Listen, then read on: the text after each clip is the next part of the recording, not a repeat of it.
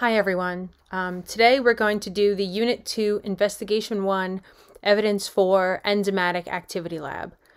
COVID makes it such that we can't actually do the lab in class, so Mr. England and I spent some time doing the lab for you guys. You guys are going to be able to see the data and you're going to be able to analyze the data.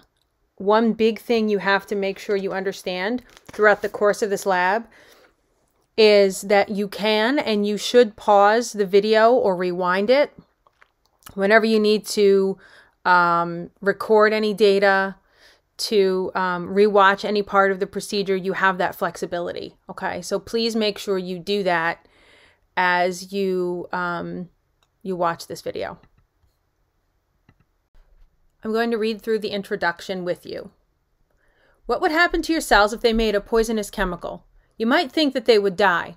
In fact, your cells are always making poisonous chemicals. They do not die because your cells use enzymes to break down these poisonous chemicals into harmless substances. Enzymes are proteins that catalyze chemical reactions that would otherwise happen more slowly.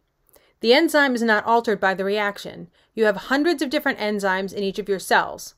The molecule that the enzyme works on is called the substrate. Each of these enzymes is responsible for one particular reaction that occurs in the cell. In this lab, you will study an enzyme that is found in the cells of many living tissues. The name of the enzyme is catalase. It speeds up a reaction that breaks down hydrogen peroxide. The formula for hydrogen peroxide is H2O2, which is a toxic chemical, into two harmless substances, oxygen and water. Light can also break down hydrogen peroxide, which is why the chemical is sold in dark containers. The formula for this reaction is 2 molecules of peroxide breaks down into 2 molecules of water plus oxygen. This reaction is important to cells because hydrogen peroxide is produced as a byproduct of many normal cellular reactions. If cells did not break down the hydrogen peroxide, they would be poisoned and die.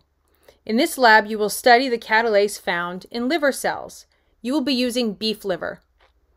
It might seem strange to use dead cells to study the function of enzymes.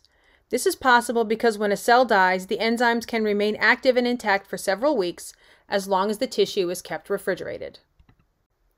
This lab has 2 objectives. The first objective is to understand the nature of enzymatic activity. The second objective is to observe the factors that impact enzymatic activity. The materials we will use for this lab are as follows: fresh liver, a stirring rod, forceps, scissors, a hydrogen peroxide solution, a baking soda solution, vinegar, a warm water bath, a hot plate, pipettes or droppers, a test tube holder, and 6 test tubes. The first part of the lab is part A, where we will observe a normal catalase reaction. So we're going to do part A of the enzyme activity lab, where we are observing a normal catalase reaction. So the first part of the procedure says to obtain a cut piece of liver and add it to the test tube. There's the liver. All right, so we're going to put it in the test tube and smush it down in, all the way down to the bottom. Get my stirring rod. Ew, it made a blurp sound. Okay, oops. There it is, down at the bottom of the test tube. And it says to put 2 milliliters of hydrogen peroxide on the liver. So I'm gonna take the lid off. I have to open it. Sorry. That's all right. I got it. And I'm going to get a pipette. So this is a 1 milliliter pipette. So I'm going to take 2 of them and see what we get.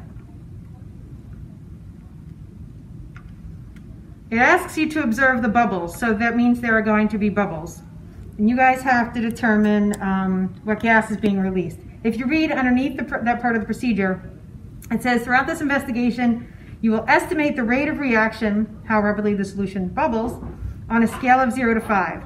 You're going to assume that this reaction is a 3. Okay, so this reaction is going to be a 3.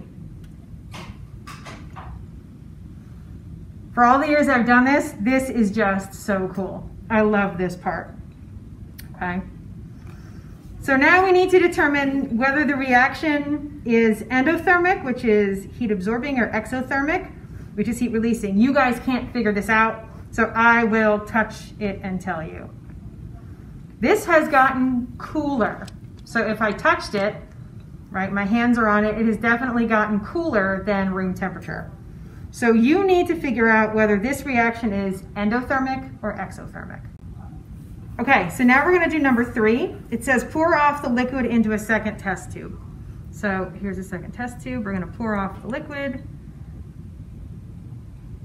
Lovely liver juice into the second test tube. And then it asks you to figure out what this is made of, assuming the reaction is complete, the reaction that we talked about in the introduction.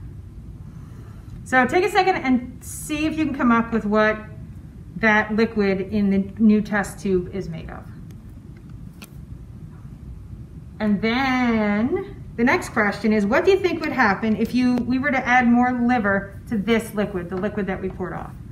So again, take another second, pause the video if you need to, and make a prediction.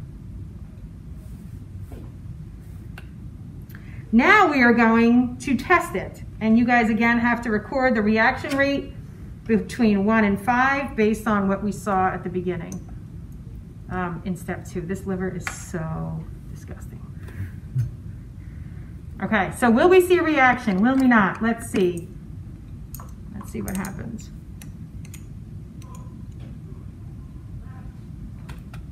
Okay, I'm going to pull it out so you can take a look. You can determine the rate of reaction based on this. So now step 4 says to add more peroxide to the liver remaining in the first tube. So that's this first tube. So I'm going to take 2 more milliliters of peroxide, and you guys have to determine the reaction rate. Again, go back to that first reaction that we did to know that that's a 3. All right, so is it a 1? Is it a 3? Is it a 5? What is it? Okay. So you guys can determine the reaction rate based on what you see, the bubbles. Now, between question 3 and question 4, the results we got for that, you have to determine if catalase is reusable or not. Okay, so take a second, pause the video, and think about whether catalase is reusable or not, and make sure you have evidence to back up your answer to the question. So it's like a mini CER. We are now moving on to part B of the lab, which is what is the effect of temperature on catalase activity? So now we are moving on to part B. We're going to test the effect of temperature on catalase activity. And the way we're going to do that is we're going to boil some liver. All right, so we have a hot water bath, nice and steamy. We have to take a piece of liver, again, this is gross, and put it down in the bottom of the test tube according to the procedure. It's down there nice. Don't roll. And I have a beaker with a little bit of water in it. We're basically going to boil the liver or steam the liver. So we've got liver, we've got water, we've got a nice hot water bath, and it's going to cook for about 5 minutes. You guys don't have to watch it for 5 minutes. We're going to stop. 5 minutes later. So 5 minutes have passed, and you can see that the liver, I'm going to pull it out with my tongs.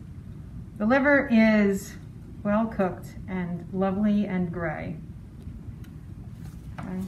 Let me get it in here, not break anything. The procedure tells us now to add, oh, we got to let it to air cool for a second. It's cool enough. And we're going to add 2 milliliters of peroxide again. So I'm going to take my pipettes, and you're going to, again, give us a rate of reaction. Give us a rate of reaction from 1 to 5 using the this original here as your control. All right, so let's check it out. Here we go. How would you rate that? 1 to 5.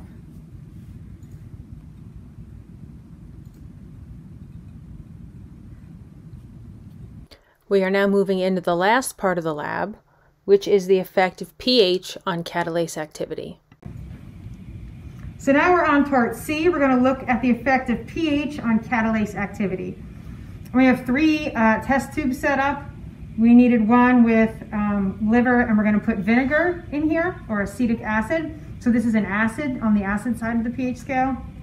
We're going to put water on this one in the middle, which is neutral, with a pH of 7.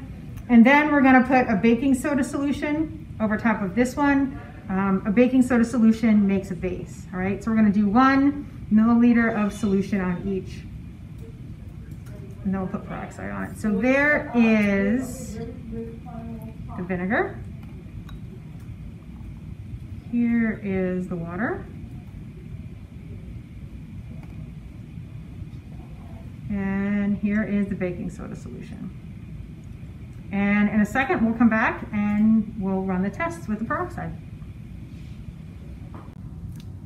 So now we are going to add our 2 milliliters of peroxide to each of the test tubes. We'll start with the vinegar test tube first. Remember, you're going to watch the bubbles, right? Rated on a 1 to 5 scale, with this original reaction being a 3.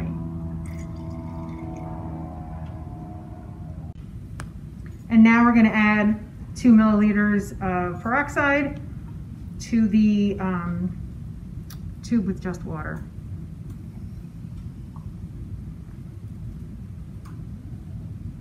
And you're going to rate that reaction from 1 to 5.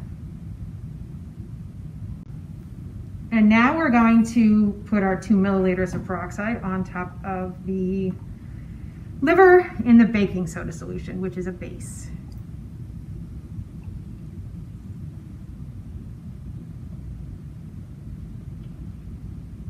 And you're going to rate that from 1 to 5. In the picture you see on your screen, the left-hand side are the 3 test tubes that we used in part C. The one on the far left is the vinegar, which has an acidic pH. The one in the middle is water, which has a neutral pH. And the one on the right, labeled with a B, is the baking soda, which has a basic pH. You can use this still picture to aid in your determination of results. At this point, you have all of the data that you need to start analyzing and answering the 3 questions under the data analysis section. Again, as we said at the beginning of the video, if you need to go back and revisit any of the procedures, you can rewind this video and do so.